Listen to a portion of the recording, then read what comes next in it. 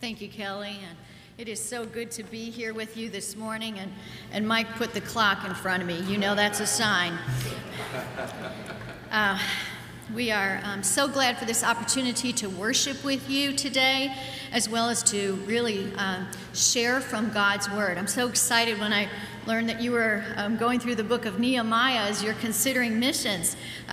This book is just a powerful book, and there's a lot to it.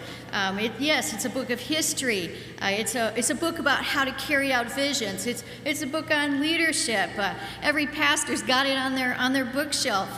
It's got hints how to deal with difficult people and how to hit the hard situations. But I want you to know today it is much, much more. So this morning I'm going to read to you from the passage in Nehemiah 2, verses 6 through 9. I'm going to put it in context. Then Mike is going to come and share, and then I'm going to come and wrap it up. So listen now to the Word of God from Nehemiah 2, verses 6 through 9. Then the king said to me, the queen sitting beside him, "How long will your journey be, and when will you return?" So it pleased the king to send me, and I gave him a definite time. And I said to the king, "If it please the king, let letters be given me for the governors of the provinces beyond the river, that they may allow me to pass through until I come to Judah. And a letter to Asaph, the keeper of the king's forest, that he might give me timber to make beams for the gates of the fortress which is by the temple, for the wall of the city, and for the house to which I will go." And the king granted them to me, because the good hand of my God was on me.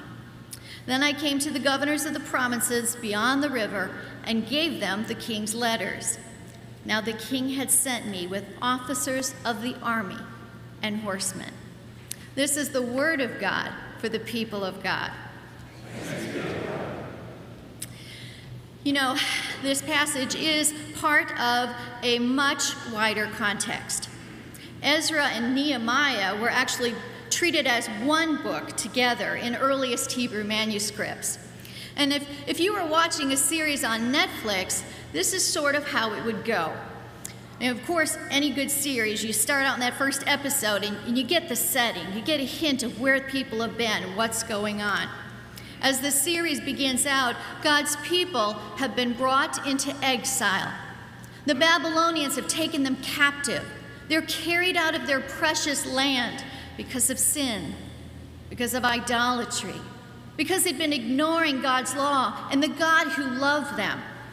There was injustice in the land, corruption, and they were taken away. They were filled with disappointment and despair, captives in a land that was not their own. And yet, they remembered the promises of God. Promises that restoration would come about. Promises that there would be a rebuilding of the temple. It would all be made new.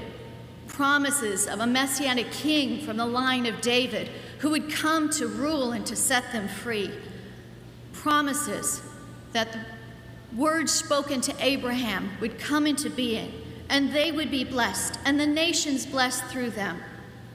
They were waiting. And so the season 1 begins. It's actually Ezra, chapters 1 through 6. God's working through a Persian king of all people.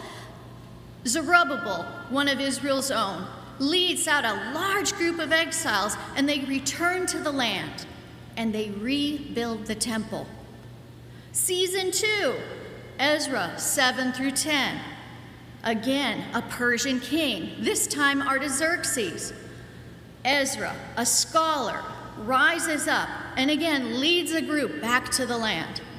Ezra goes to teach the Torah, to teach God's word, to restore the community. We're now in season 3, Nehemiah 1 through 7.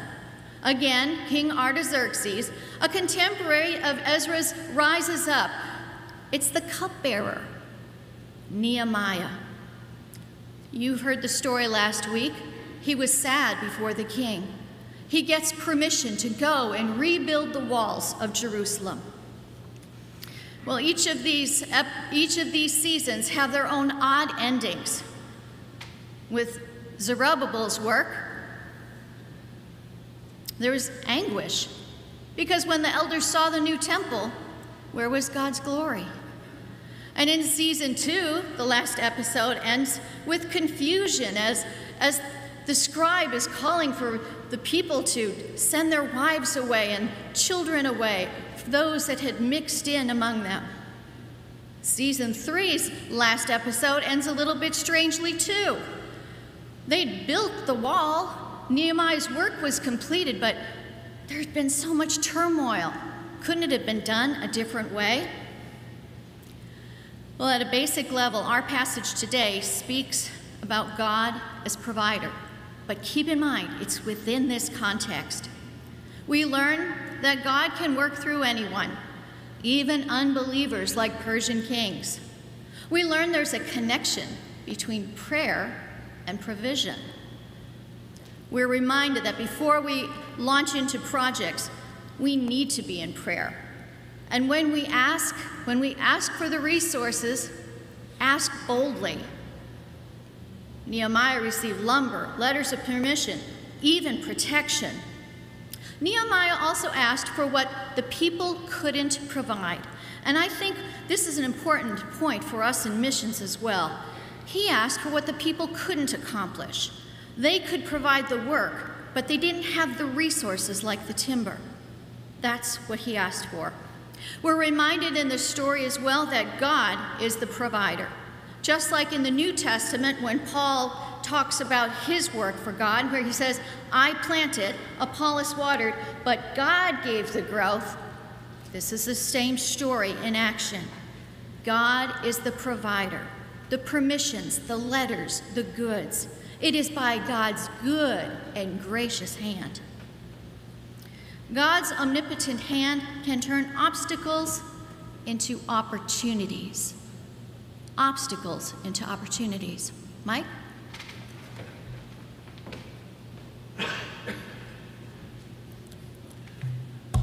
Our God is a good God, and God does provide. You know, when COVID hit here, when we got back to the States last March, we prepared for the worst. We thought that this was going to be another replay of 2008. And it sure was, and then some. But 2008 was a pretty good replay for us, as one of the things that we have is we have fantastic, tremendous, faithful prayer warriors. And some of you, when we came in here, you talked about you receive our blog and you pray for us. And so we know that when we have people praying, that God's provision always follows prayer. Back in 2008, when the crisis hit, we saw missionaries and organizations leaving Thailand and closing up, and we had orphanages that would call us, that would go, you know, Mike, Sherri, we've got 60 kids here to feed and house, and we have no way to do it. Our missionary left. The churches that were sponsoring us stopped sending funds, because that's usually the first thing that gets shut off, the first thing that gets cut in the budget for churches when things get tight is missions, isn't it? And you know, we just knew that it wasn't God's will to have children go hungry, is it? And so what do? You go, okay, we'll help you through this school year. Let's find other places for these kids to be at. That happened not just once or twice, that was 3 times. So during that 2008 crisis, not only did we not lose funds, we had to actually increase our budget, and God and God's people came through. More specifically, Kentucky Methodists like you came through. And I want you to know Kentucky Methodists are a special breed. And you all are generous. Even when you have to tighten your belts, you stay that way. And so when this crisis hit, there was no difference. Instead of being able to decrease our budget, we had, because of the lockdowns, we had people that could not work, and they've not been able to for a year, because it's the tourist industry is just totally shut down right now. And so because of your faithfulness, we've been able to give food relief, and especially in the urban churches that we have. But you know, because of your help, we've also been able to help these blessing home children and their family. We have 4 blessing homes, and as a matter of fact, before the pandemic, we had 3, and we opened up a 4th one during this time because of God's provision, through God's people. You've been supporting our mission for a long time now, and because of you, over 600 children have been helped in Blessing Home. Blessing Home is our ministry to save and protect children from being enslaved in the child sex trade or in the drug trades. At the first Blessing Home we had, we targeted neighborhoods where trafficking was just rampant. As a matter of fact, the neighborhoods we had around our Pattaya Center, 94% of the kids were being trafficked in the sex brothels or in the opium dens before they reached the age of 18. And it started at the young age of 8 or 9 years old. So for most of these kids in these neighborhoods, it wasn't if they were going to get trafficked, it was just a matter of when. But I want you to know, because of your support, it's made such a huge difference in the lives of these kids in these neighborhoods that now, in these neighborhoods, that trafficking is down to a trickle. And a matter of fact, during this past year, we've had 7 of our kids that are going to university now. Sorry, I get choked up when I think of these things.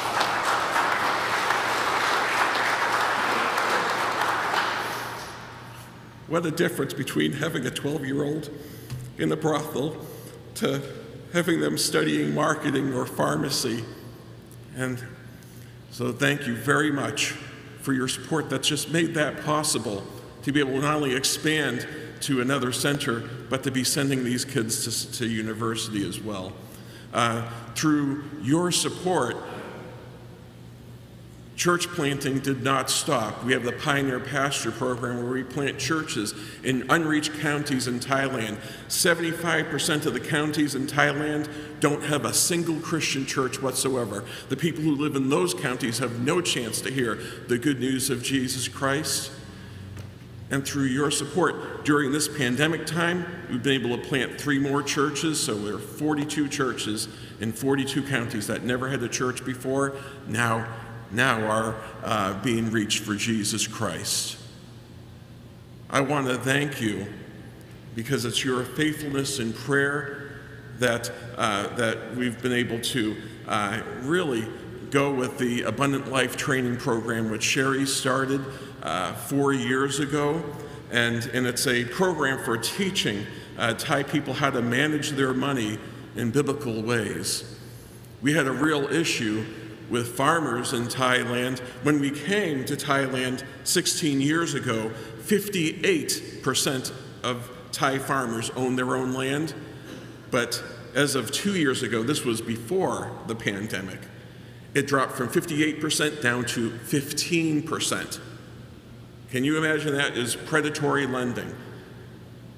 They were making enough money. They knew how to, their rice crops and other crops were getting in good money, but they were not managing their money in the biblical ways.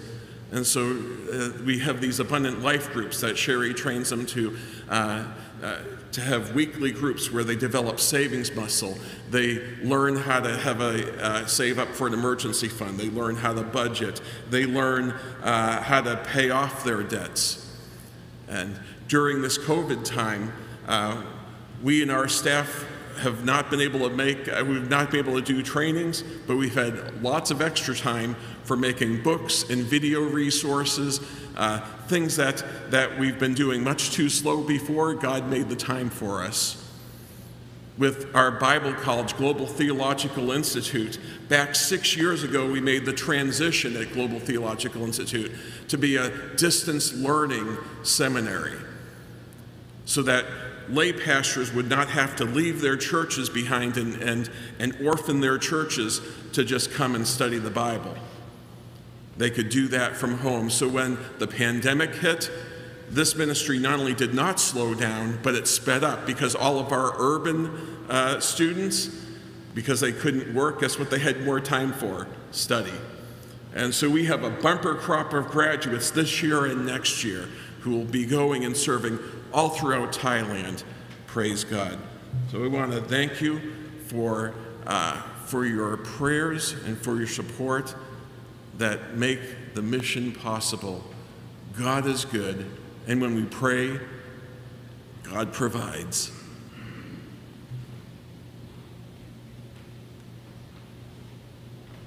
At a deeper level, our passage really does, again, fit within the wider context.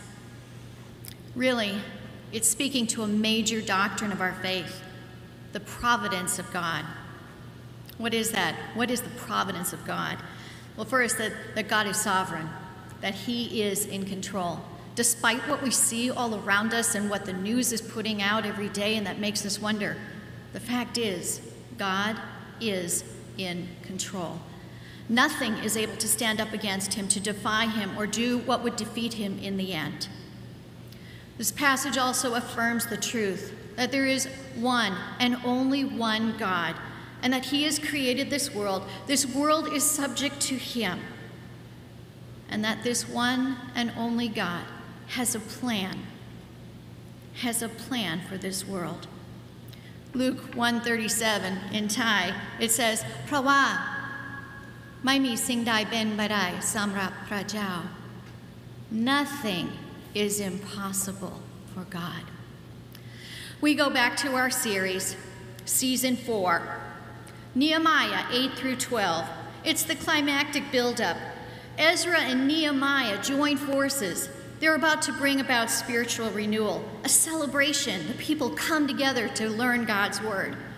The wrap-up episode, though, is Nehemiah 13. It's a dramatic season ending, and it's not what we would imagine it to be. Nehemiah is making a tour. The temple, Zerubbabel's work, is neglected. Unqualified people are heading it up. And the Torah that's being taught, Ezra's work, people are working on the Sabbath. They're not following God's law. And as he goes about and looks at the walls and the gate, his own work, he's seeing people setting up markets, trying to operate markets again on the Sabbath, right from his walls and gates. The wrap-up leaves us hanging. What is going on? The series started out with hope, and here it is. Is it ending in disappointment? There's another episode, another season to come, and we are here. Despite the efforts, despite human efforts, which over and over again disappoint and fail, we're reminded that God's will and purpose comes, that God is our provider through Jesus, that the promises that are fulfilled come through Jesus. Jesus taking on flesh for our redemption, because God knew our feeble attempts would fail. We would need a Savior. Ephesians 3:11 says that this was in accordance with the eternal purpose carried out through Jesus Christ our Lord, that all things would be united in Christ. All of the seasons were pointing up to this, to Him. God did not allow the failures of His people to humiliate them, but to humble them and us, to realize our absolute need for Jesus. Because for all of our efforts to do, if He's not in our heart, human efforts come to naught. We need His provision. Romans 11:36 says, "For from Him, through Him, and for Him, all things come." Brothers and sisters, I share with you today a reminder that all of missions, all that we participate in together, is about Him. our absolute need for Jesus, and that there is a world that is waiting to hear. Thank you for being a part of it. God bless.